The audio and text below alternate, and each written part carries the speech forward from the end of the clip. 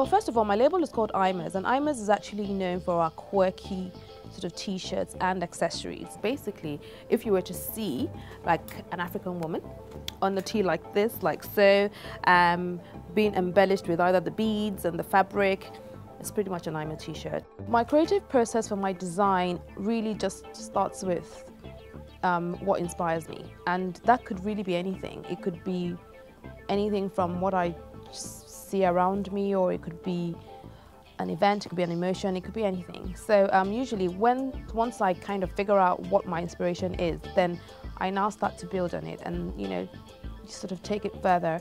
Usually I do sketches.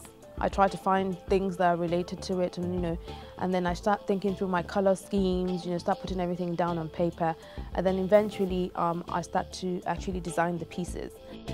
What I love the most about what I do is the finished product or the finished result in terms of the styling. With the designing, usually it starts with an idea. It really just starts with something that is just a thought in your head, and then when you actually see it finally like a finished product, it's just totally amazing.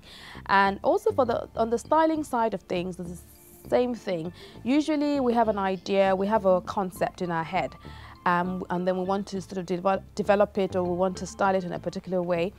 And then put everything together. You got all the pieces, you got your clothes, your location, your photography, hair, makeup, and eventually you see the final product either in the photography, the pictures, or film or movie, and it's really, that to me, it's just amazing. As a designer, to be honest, the first and most important thing is you need to be creative, and you need to be able to think outside the box. That's the most important thing. As a stylist, it's interesting because a lot of people actually think styling is easy, and a lot of people feel, well, you know what, I can put things together now, I know how to dress, but really, that's not it. I think as a stylist, it's funny, but you either have it or you don't. To me, styling and designing really are totally complementary.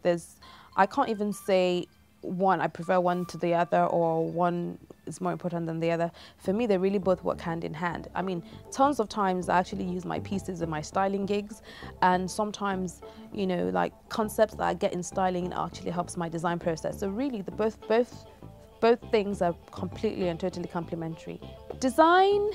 I design for men and women that just love life. I design for people who, you know, like to look different. I design for people who appreciate who they are, they're confident in who they are, and, you know, they're happy to sort of express their individuality and their culture, because obviously a lot of my stuff are inspired by the African continent. So, I mean, there's a lot of Africanness, should I say, in my pieces. So obviously, I design for people who are very, very bold and are very, very confident and happy to show who they are, showcase who they are. Styling-wise, I've styled from, I mean, you know, celebrities, from actresses to musicians to just TV personalities, also from fashion shows. I've done a lot of work for editorials, for magazines, obviously 1 or 2 personal clients. You know, it's really a wide range of people. Really, I like to distress by just chilling. I mean, to be honest with you, I watch a lot of TV. I just like to chill at home, literally just lie on the couch, put on the TV and just watch stuff that don't really make any sense, just stuff that I don't even have to think too much about. I also love to hang out with people who really share the same sort of views and likes as me, you know, just hang out and chill and just have a good time. So I love dancing, I really, really do. Oh, even now, I still do. No.